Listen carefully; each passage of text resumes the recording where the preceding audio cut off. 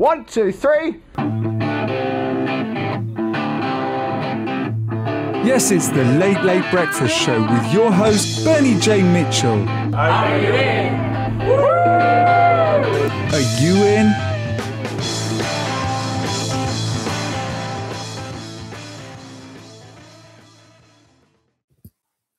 And we're live to Bernie's luxury Essex studio, second only to like that kind of John Peel thing where he used to record in his farmhouse. And today on the line, I have my good friend and defender of humanity and anything else with legs. It's Mr. Matt Hodkinson. Hello, Bernie. Hey. Hello. I'm really excited to talk to you today, Matt. Thanks for making the time in your hectic schedule. What just for the two people that are listening and don't know you, what do you do and who are you and all those sort of things, and then we'll jump right into it. If they know you, they know me. So I am. What am I? I'm founder and CEO of Influence Agents. So I'm in that whole inbound marketing space, and for the last, what is it now? Probably 6-7 years, I've been dissecting what it is to create a presence online that actually serves you in a more meaningful business sense rather than just this whole, there's a lot of people out there who settle for brand awareness and think they're generating brand awareness. And, many of them don't even have a credible brand. So I've been dissecting and working out how to create real business from social, from digital, the whole gambit, really. It's a small job.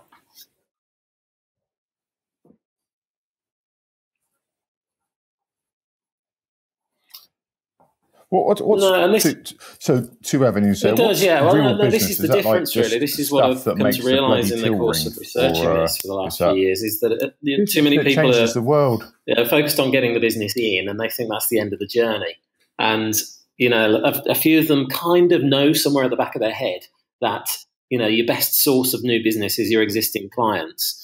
And of those people who realise it, there's a handful of them actually follow through on it and do their best to give great service so that they can continue to get more referrals and more business via their existing client base, delight their existing customers in order to get more business.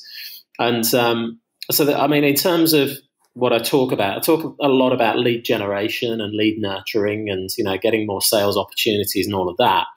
But that's only because that's what people tend to search for and tend to talk about. The reality is it's kind of a surreptitious way of starting a conversation about how you can be better at serving people and doing what you do best or should be doing best.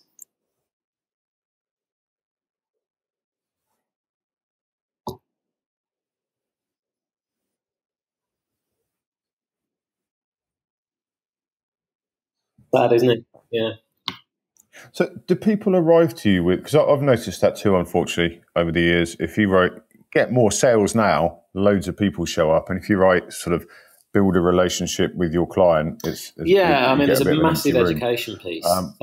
Because all the people that would like to build a relationship with their client already have it. So some of them are thinking symptom level. They're thinking, I need help with my SEO, or change their mindset. I need to go to a social media training session or something like that. And they don't really know why at that stage. So there is a massive education piece. We have to start a conversation. And this is another thing I've learned over the years is not to be that person that says, "Oh, well, I could show you, but you're going to have to get your credit card out."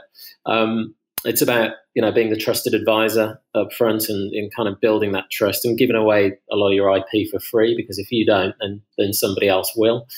And off the back of that, then if they stick with you, they buy into the message, and you can take it further. Then it's about making it more kind of commercial arrangement if you're able.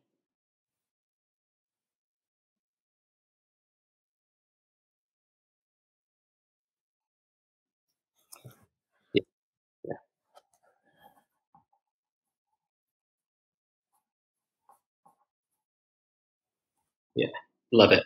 Absolutely. It's well, like I say, everything's out there. There's enough content. We're in this really noisier than ever world. They're giving it away IP thing. What's the phrase? There's very little new under the sun. is there. Lots of people anyway. are saying the same stuff in different ways to different people. I found this quote the other day, which was, lots of people have there's no better sorted way out to their show niche. you Other have people are wisdom to just kind spare of than shouting sharing their your message best to knowledge. whoever will listen. But the reality is, whether your audience is 2 people, 3 people, it's about continuing to show up and keep kind of beating that message out there until somebody really gets it. And if you can be consistent, those 2 do become 3, and they become 4 and 5, and eventually 100, 3,000, whatever it might be. What's the limit? Absolutely, yeah, 100% money back. Yeah.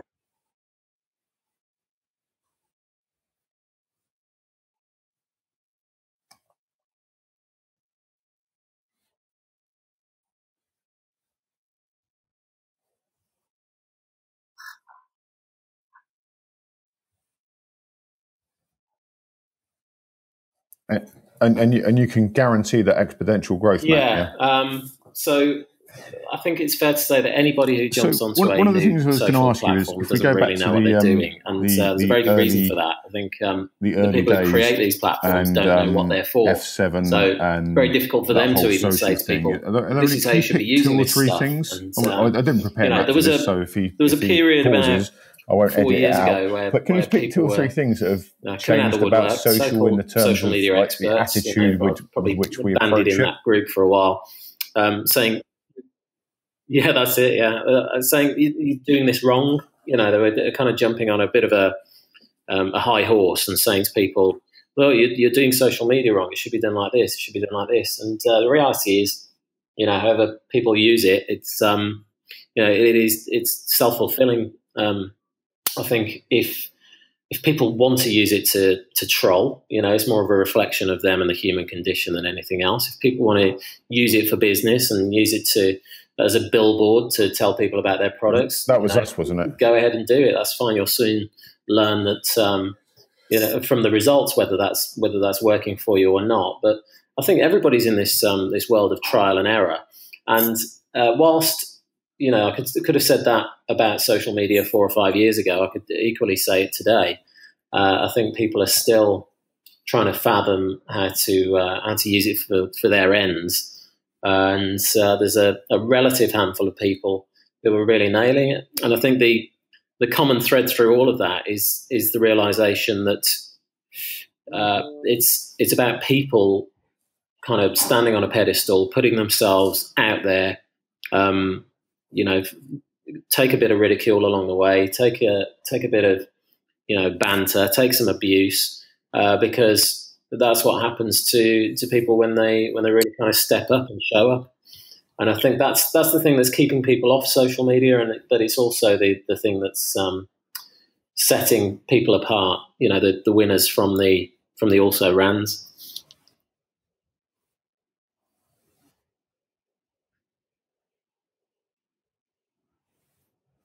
Exactly. I mean, you're the expert proponent of putting yourself out there, and I think it's to your credit. I think a lot of people, are more attracted to Bernie Mitchell as a result of that.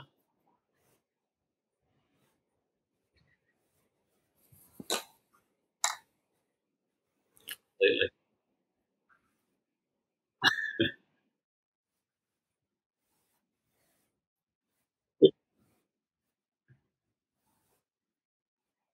The bravery of transparency, and vulnerability.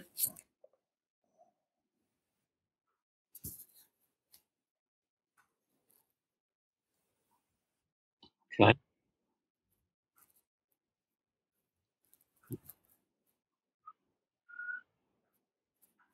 Oh, thanks. It's because I read all those Brené Brown books. I saw how well she did, so I thought I'd see if that tactic worked, because giving away free chocolates and surprised that Mark would say that. business Those card perhaps, raffles wasn't working. It's What was kind of infancy, so these platforms, and I've lost perhaps my a thread lack of now. understanding. What But was? I think no. I think we're moving away from broadcast. I think people I was listening to Mark coming to Schaefer realization somewhere, that you need to and engage. he I think, said things like engagement is such an Periscope and overused term. Meerkat. I think so long as there's a lot of new two-way going platforms are on, about fantastic. broadcasting And I think rather than perhaps engagement. The comment about around Periscope social. and So Meerkat he said it much more eloquently is that than one that. of traction more than anything else, because it does take time and I really don't to get an really audience after to an opinion attract the here, right people to your scopes. do you think to we're your veering into a broadcasts. kind of It was very easy in world the early stages when engagement everybody was very 3.0? curious about Periscope and Meerkat, and you could broadcast a beautiful sunset, down by the coast, or people playing cricket on a beach. And I mean, those specific broadcasts of mine were each responsible for over 500 hearts, and but it becomes more and more difficult, especially when you start to turn the conversation to something that looks a bit more business-like. I've recently started broadcasting the Leeds Everyday periscopes, and I'm doing that's exactly what it is.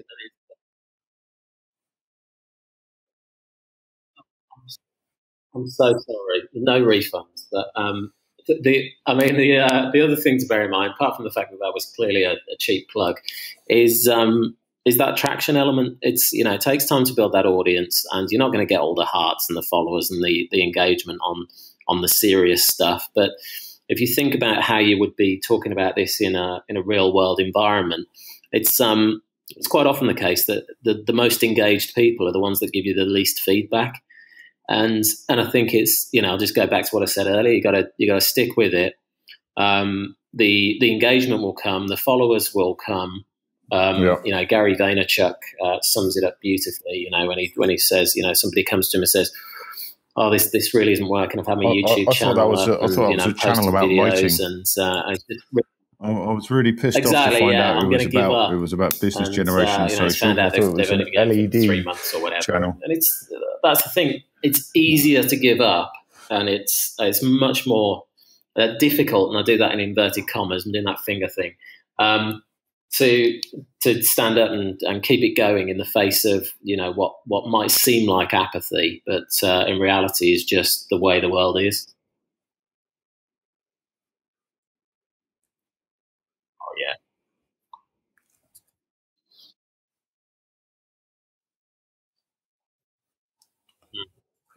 Mm.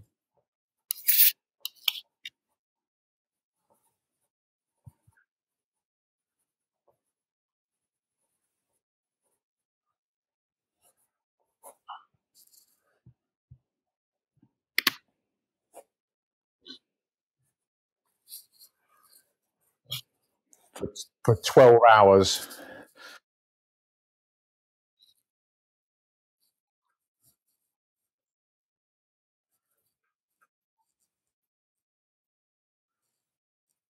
Yeah.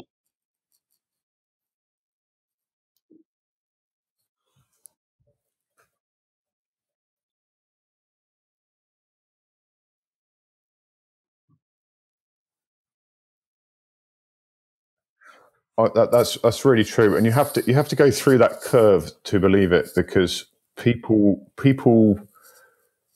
Oh man, I've put something like 2,500 photos on Instagram, maybe more than that now, and as I travel the globe, Matthew, and speak to CEOs and key people of influence, I'm amazed at the amount of people that come up and say, "Oh, you're Bernie who does the 836 photo or the 515 photo." Right, here's the key for me.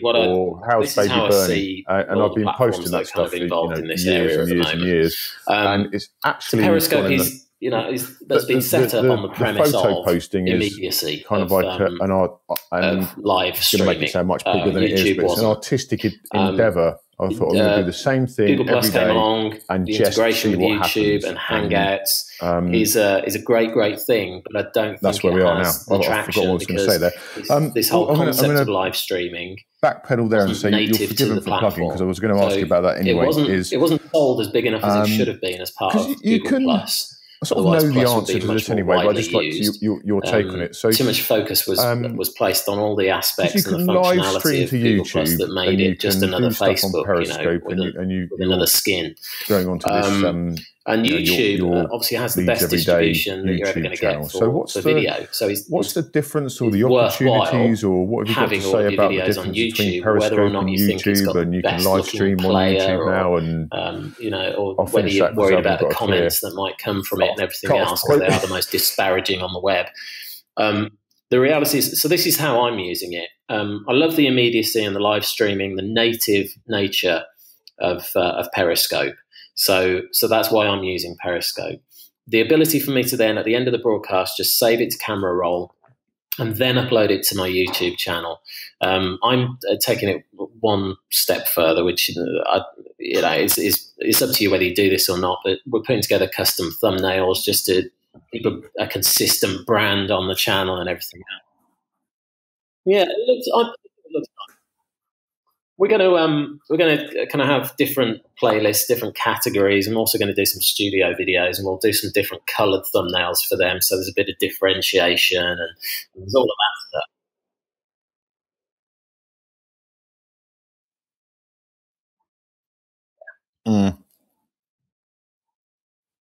It is, and you just have to enable the custom thumbnails on your YouTube channel. There's plenty of videos on YouTube that will show you how to do that. Use a free kind of cloud image making site like Canva or PicMonkey. You can knock something up yourself in next to no time, or just to be frank, just fire a PowerPoint and put a title on a nicely coloured background with a picture and take a screenshot. It's not rocket science, and it does make a bit of a difference when people are checking you out. And if you've got your channel art all sorted as well, that's fantastic. So, but back to the point was, Periscope, love the immediacy. You're generating an audience, and Twitter is the place where people are finding these Periscope broadcasts live. I'm still finding that I'm getting more live web viewers that I'm getting on the native mobile app. And I like to think that I would be getting a lot more hearts and comments if they were able to submit them on the web version. But and then just uploading it to YouTube once I've done a nice little edit and got a custom thumbnail, and I'm making it a daily habit. And time will tell just kind of where it goes. But the intention really is to get. That's actually really easy to do. Again, it seems I'm making a call back to that earlier comment about getting my free stuff, my IP out there. Saying stuff that I've bought into a long time ago that I've learned over the years, and yes, you can learn all this stuff in a live workshop with me, and it'll cost you a bit of money. But do you know what? I'm also going to give you some little sound bites and snippets on YouTube as well. So check it out.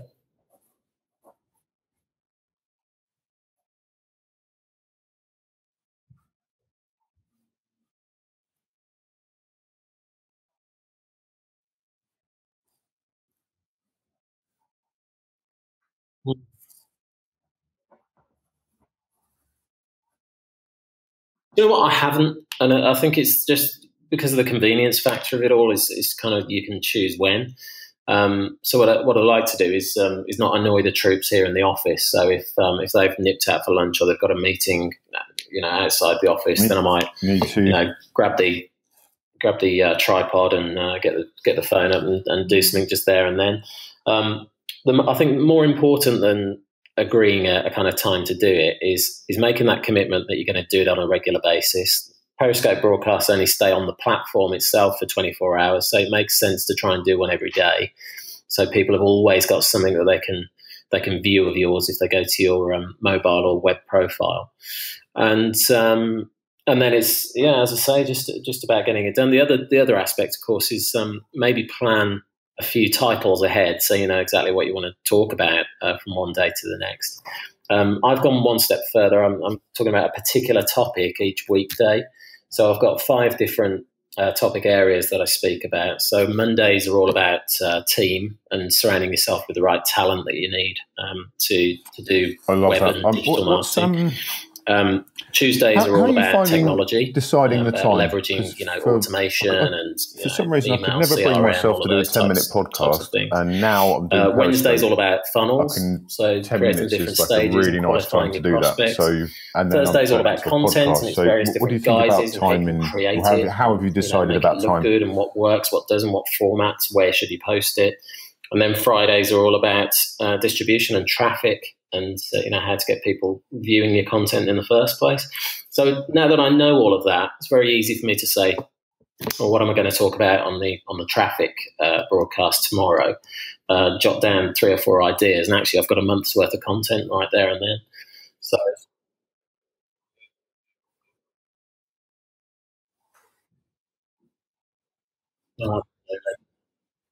the other thing is you can obviously repeat the process, because yes, you can't be too egotistical about this. Not everybody's going to see it the first time around, but also there's always a way to spin the same advice in a slightly different way. And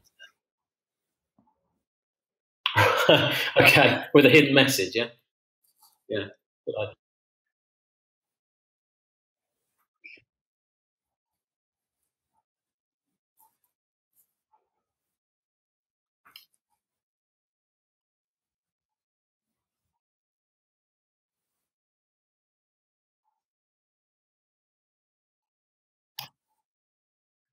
I think the important thing is to have followers, and and there's the whole thing about how many people do you actually need to do.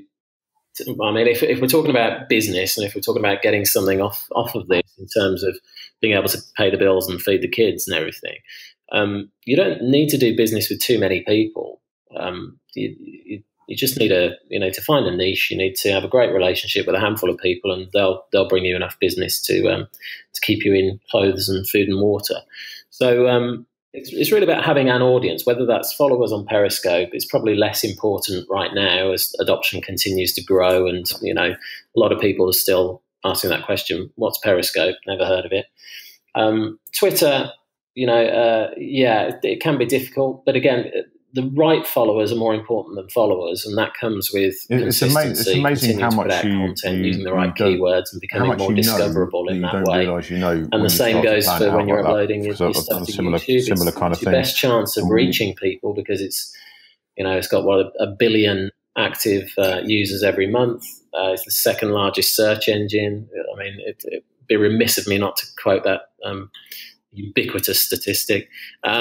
So that's what where I do is that's where you're going to get your backwards. viewers, your subscribers, and as I say, so long as they're the right people, who cares about the numbers? And then that appeals to the more religious people. What's so I want to. What do you think about followers on Periscope and followers on Twitter? Because I'm really not bothered, because I use the Periscope for a bit of live interaction and then send it somewhere else, but. Should I be worried about that?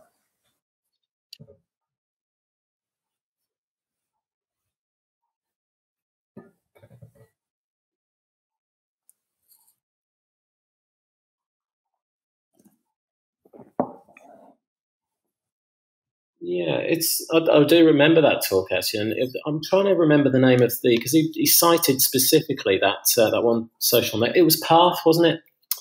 Yeah, I remember now. It's yeah, what happened to Path? It's a really good point, because I think you do see people. I was over at we're going to come on to this clearly, but I was over at the Inbound conference in Boston a couple of weeks ago, and Aziz Ansari was talking, and yes, comedian. He's on Parks and Recreation. He stars in that show. He was talking about how he's kind of taken a bit of a step back from Twitter, on which he'd actually gathered a massive following, and was sharing some of his funniest stuff. But and I checked afterwards, and he hadn't posted for about 5 months or something. Something else he did, despite the fact that he has literally hundreds of thousands, if not over 1 million followers, was he unfollowed everyone.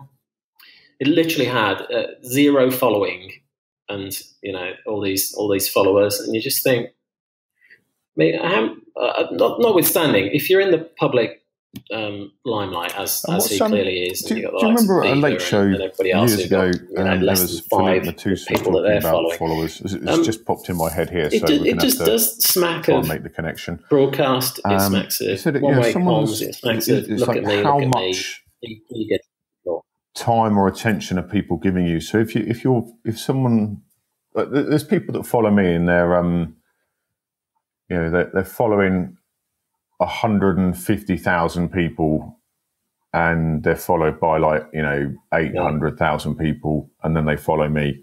And I don't. It's not even I don't feel special. I think what is the point of doing that? Yeah. Yeah. Yeah. And Thomas Aquinas or someone like that. I've probably gone too far the other way smart. to an extent as well. I follow.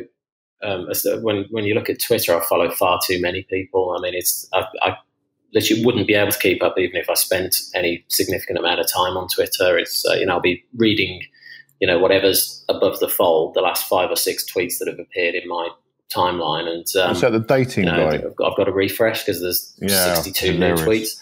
tweets. So there is a balance to be made. I think it's about who do you want most in your network? Who do you want to be interacting with? Whose content, whose opinions would you value coming into your world over and above anybody else? And I think it can be quite a daunting task to do the cleanup once we've all established a mutual follow to a certain level. But I think it's worthwhile blocking out a day in your diary just to get rid of some of the crap.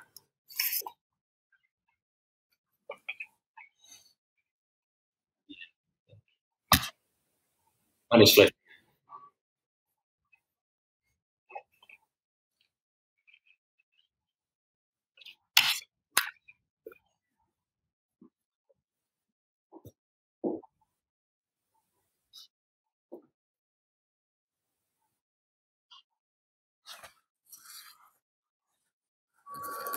Yeah, that really irritates me. There's a meme going around at the moment about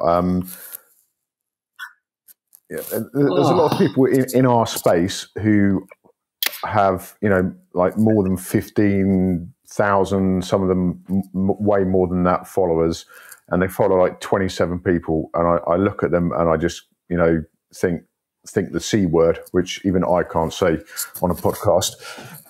And it really disappoints me. I think you arrogant knobhead, and they claim that they're so they only that their engagement somewhere else or something like that.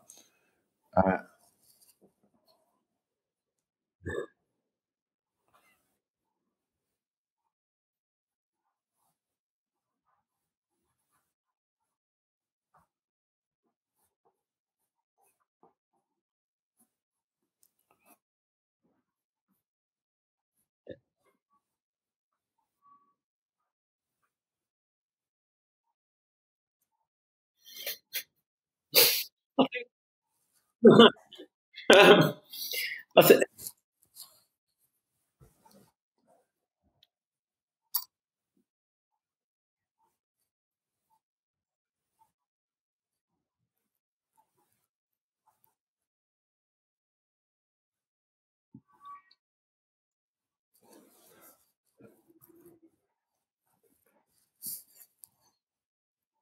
yeah.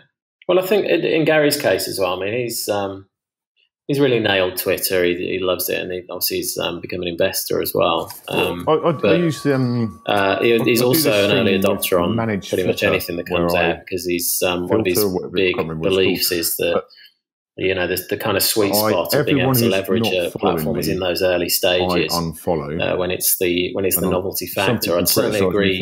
In the case of Periscope, which is probably the most kind of recent I'd rather incarnation of that, and things like Blab as well. Oh, hello, Bernie. Very early stage. I engage with them rather than following loads of mega people. Will it kind of tail off? Will it take off? Because of my gob over the general election, I was devastated because for a long time Boris Johnson followed me. Yeah, I think you're right. And he unfollowed me. There's been incarnations of that exact product in the past that didn't succeed for whatever reason. But then, so I think it helps Gary to have Vaynerchuk a big name on board said who's this really going well. to back into the hill. But that community factor is certainly the most important. People and I think with certain platforms, I'd say this about Twitter for me, as well as Facebook to an extent I as well. engage with the community. So if you go down my Twitter stream, got this community of people, and I know that I know them, and I know that we've connected on on good most of means them and I with know good intentions, and in some shape or form. and yeah, I and can't there's people who are like fathom what they CEOs were of, megacorps right now, because we're at a stage where these platforms aren't anything new. Not a connection where we're going to play years golf and years and years down the line. You may see it most prominently on LinkedIn. If you didn't make a note of how you connected with somebody, people are just in my network, and that's working really, event where you actually only spoke to them for 7 mega minutes important to me. just swap cards. Justin Bieber does. And I've it's tried difficult, to follow but I people think I really admire who are never going to you follow sort me the back. wheat from the chaff, and I think it's I just felt like I was.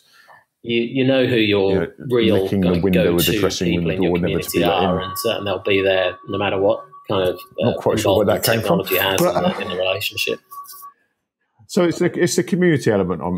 And then the other thing Gary said was someone was when they were talking about this. He goes, "I've just got really good at Twitter, so I know how to answer a tweet and do 12 other things at the same time." And I've been like that for years. So I'm highly into Twitter, and it's a skill I've chosen to develop. It's a skill I've chosen to develop.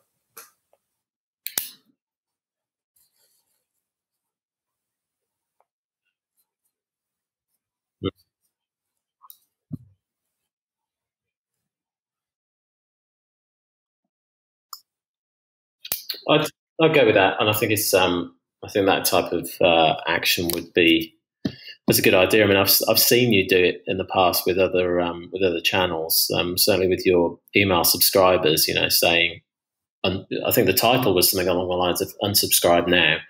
And I think the sentiment behind it is admirable. I think if it's all about concentration, especially in LinkedIn. I like to think that if I were looking via LinkedIn for an introduction to somebody at a particular company in a particular role, that I could go to any of my first line connections that connect me to that second line connection, and pick up the phone even to them and say, "How well do you know them? Do you think you might be able to put us in touch?"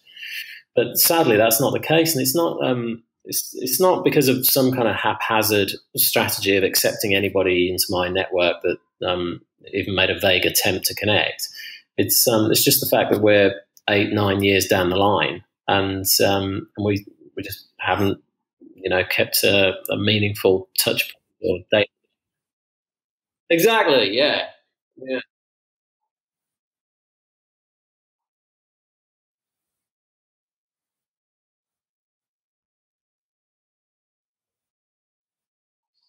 Biggest takeaway was that it's a lot bigger than I thought it was going to be. I think I heard a rumor from inbound.org that there was something like 3,000 members going, and I thought, well, if 3,000 people are going from inbound.org, then that's pretty much everybody who'd be interested in all of this stuff. And actually, there were 14,000 people there. It's amazing. It was vast, and that's 4,000 up on last year. It was 10,000 then, by all accounts. What did I take away from it? It is a movement. I've got I was, just I before was we really impressed by break for lunch. We're going to as much as full disclosure, I'm a HubSpot partner, and I do love the product, but only because I use it on a daily basis, and it makes my life so much easier. Done it in my life to LinkedIn, what I hadn't realised is how attached they have made themselves to the term inbound. I mean, there's lots. They've got lots of competition. An embarrassingly huge amount of people I'm connected to on LinkedIn, and to a lesser extent, the likes of Infusionsoft and I think the platforms like Eloqua, and they're coming out of their ears now. All these marketing for many reasons, which is a whole other podcast. But nobody there are a lot really of lives the inbound methodology or attaches themselves to this whole, and they call it a movement. And I think that's what came across.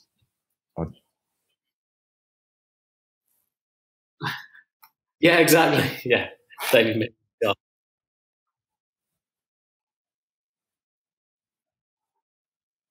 Yeah.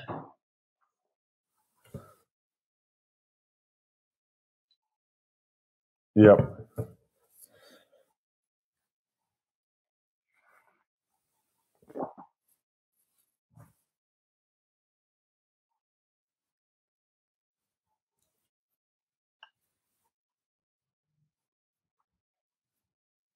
Yeah.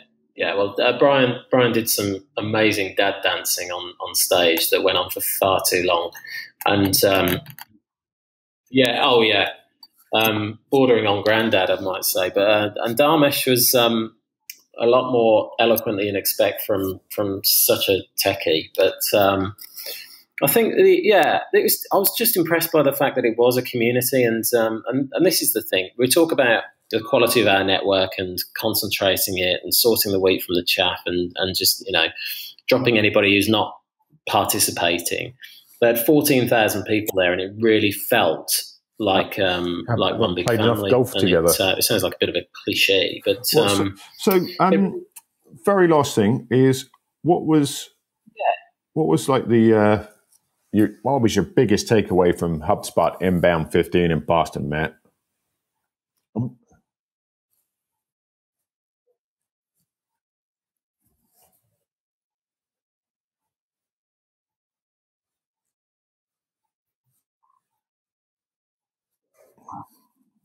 That's it. I mean, you've got very business centric, corporate type dues you can go to that only have 30 people. I was amazed at that. And then you can go to something that's got 500, 1,000, 14,000 people, and it feels much more close knit. And it's, I guess it comes down from the top. It comes down from the intention. But that's what I was most impressed with. It was. I mean, if anybody gets the opportunity to go along next year, I could highly recommend it. If only because Boston is such a gorgeous city as well. It's worth getting out and about there in the downtime. But, it was good.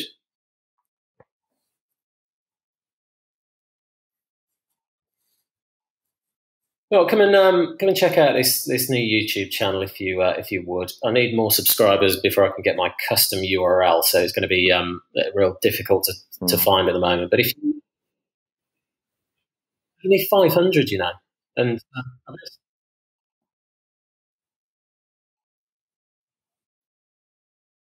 You know why they do that? Well, the other thing is you can attach a website to, which I've done, but I think there's a lag on it, so that's a bit of a kind of workaround if you connect your website via webmaster tools. But so in the meantime, though, if anybody searches on YouTube for hashtag leads every day, follow them for a long time. Mine are the only videos that come up. I'm a bit worried that they've become like another mega corp, but every day. As I hear, particularly.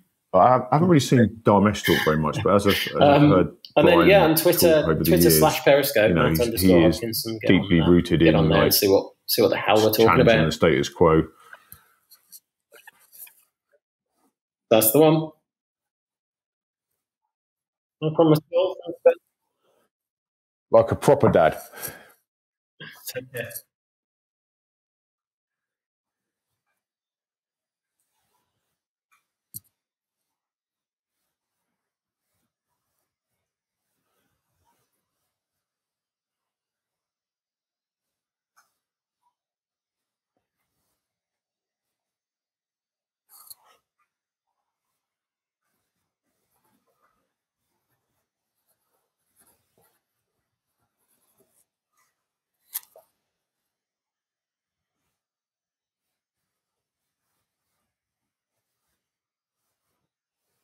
No, I've that with WeShare.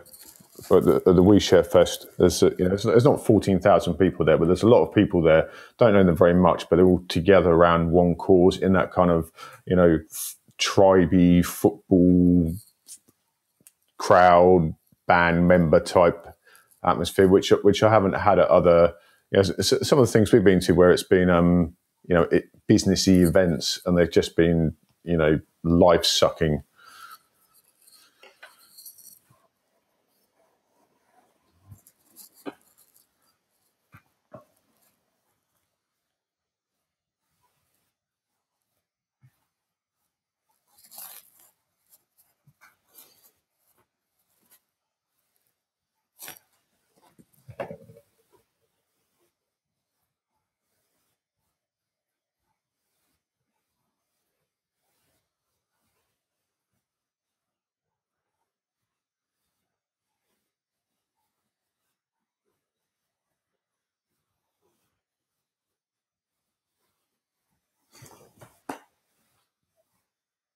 Gorgeous. So where can we? I know we've mentioned it several times in this podcast, but where can we find you online?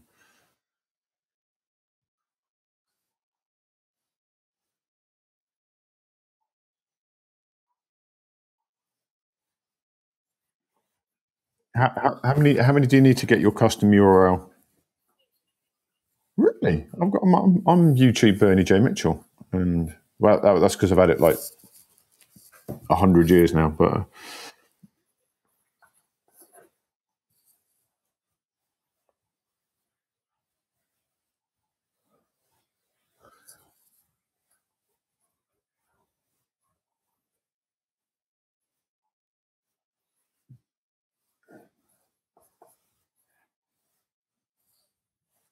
and that's just to clarify, that's not the city leads. That's LEADS, isn't it? Leads every day. They're coming thick and fast today. Sorry, leads every day.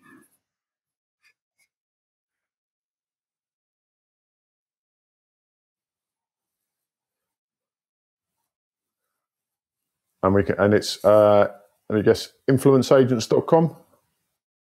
Brilliant. Okay, thank you very much for your time today, Matthew. And thank you, PodClean. I love using you, and we'll see you in the cloud. Bye. Please go to berniejmitchell.com/podcast. Bernie would love your feedback.